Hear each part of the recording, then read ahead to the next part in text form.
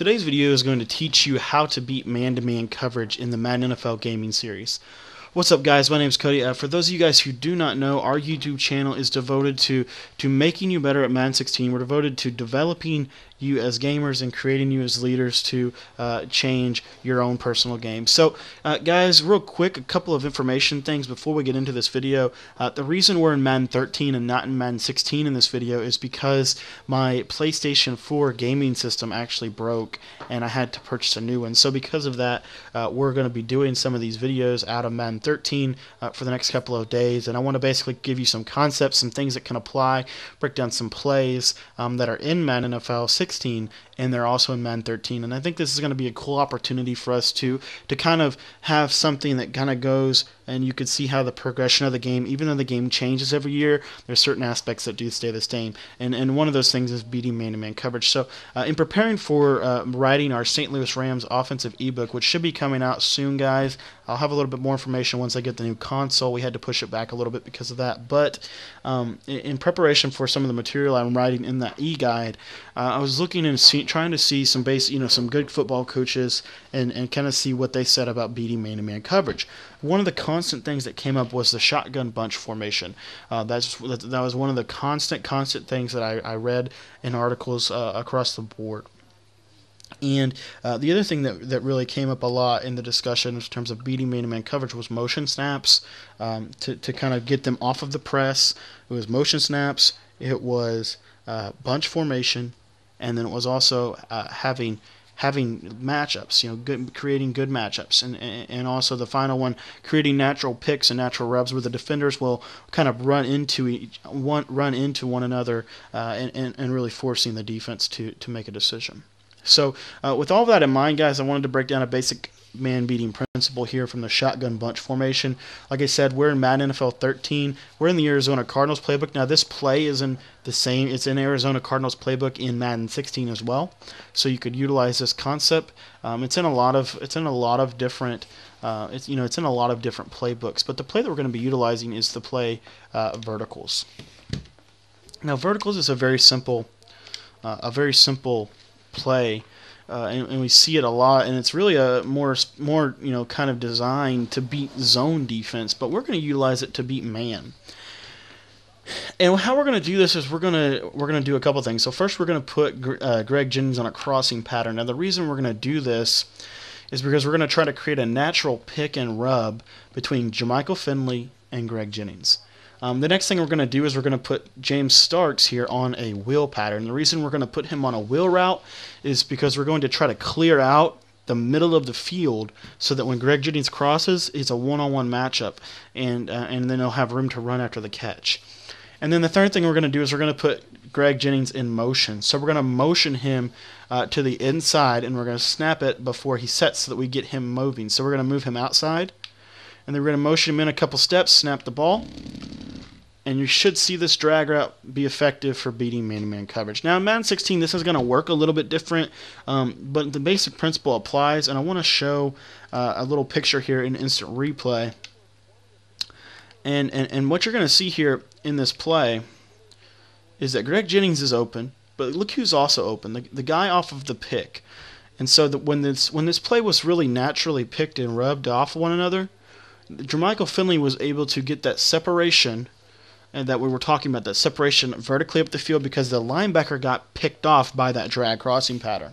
And so it's really a two-man read between those two routes is really what we're looking at here. But the basic principle does apply. So here I want to show you, I'm going to hit Jermichael Finley. We're going to run the same exact play here and run it the same way. Again, you're just going to motion Jennings in, and just before he sets, you're going to snap it. Here you see Jermichael Finley is going to toast man-to-man coverage, gets a nice one-on-one matchup, ends up breaking a tackle for a touchdown.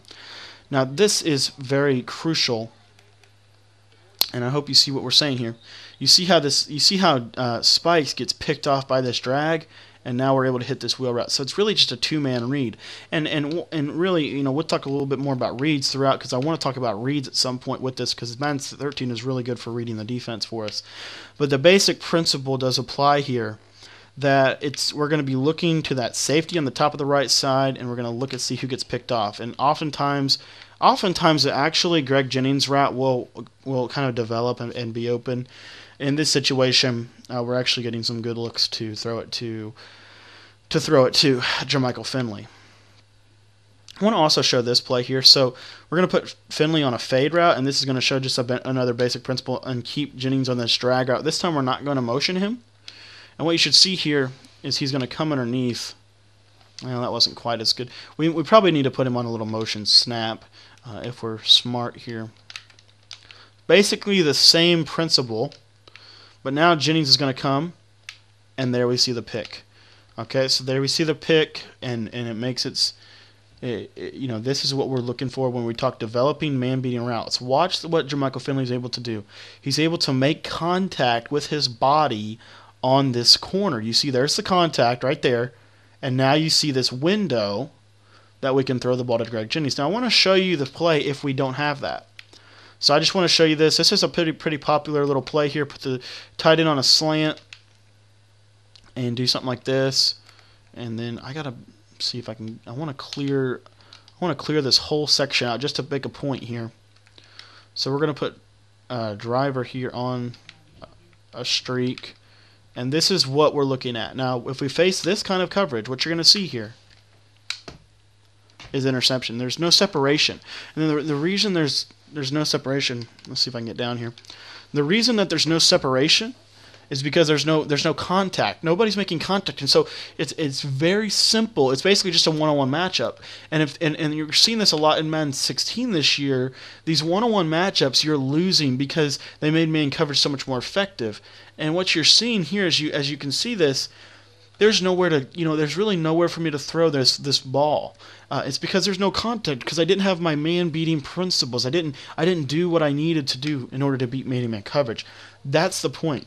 Madden 16 is very effective for man coverage, and so we need to develop strategies to beat it.